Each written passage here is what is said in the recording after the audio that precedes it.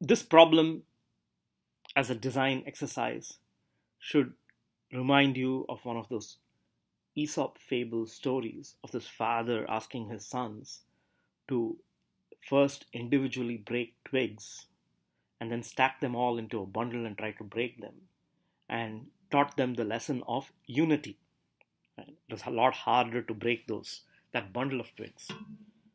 So, in a similar manner, the same you should expect a similar kind of uh,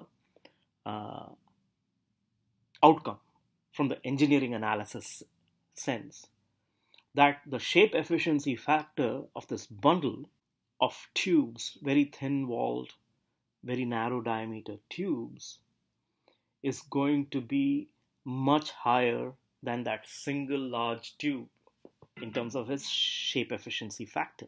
And that will begin to show you the power of not only the analysis techniques at the simplest levels that you have learned up to this point, but being able to apply to them to the kinds of structures that are found in nature, and the relevance of those bio-inspired structures and materials that you analyzed during the first midterm.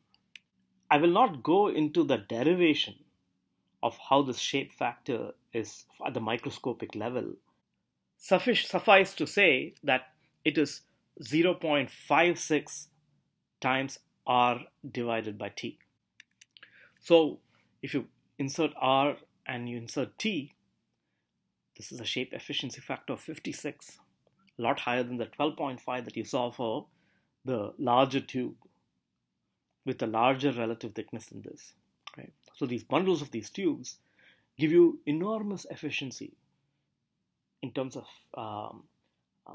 the stiffness that they carry, the load that they might carry. So stiffness limited design, right, it turns out, can be addressed in a similar manner for very complex structures found in nature, for hybrid structures that we build deliberately through various composite manufacturing techniques.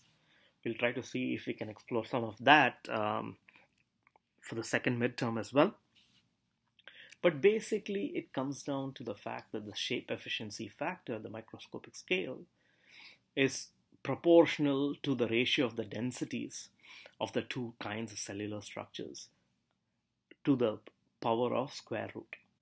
Further, if you have a number of different shapes put together and arranged in space, then the overall stiffness is a product of those multiple shape efficiency factors, not only of the individual material, but the various shape arrangements that are made overall. And that's how you end up getting a much higher structural efficiency from these kinds of assemblage of structures. So the key takeaway that we saw through the examples is that shape factors multiply in hierarchical shapes.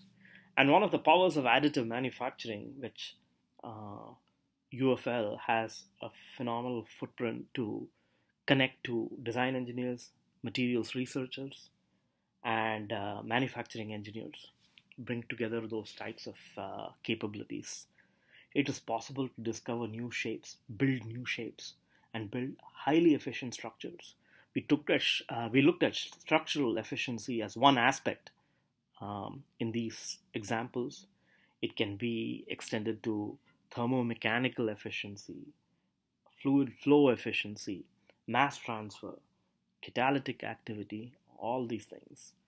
And that's the joy of this material selection and materials design. Starting out with mechanical engineering analysis, it can be extended to a wide range of fields. In the next class, we'll look at how the choice of design, the choice of material, allow for connecting them to preferred process that can be selected to transform that material into that given shape. And so a third constraint is put into your overall consideration, which is manufacturability. And then taking your skills as a design engineer to be able to design for manufacturability.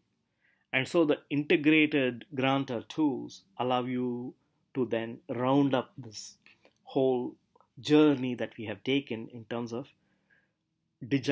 design to manufacture digital tools, the theme of the class. So see you then.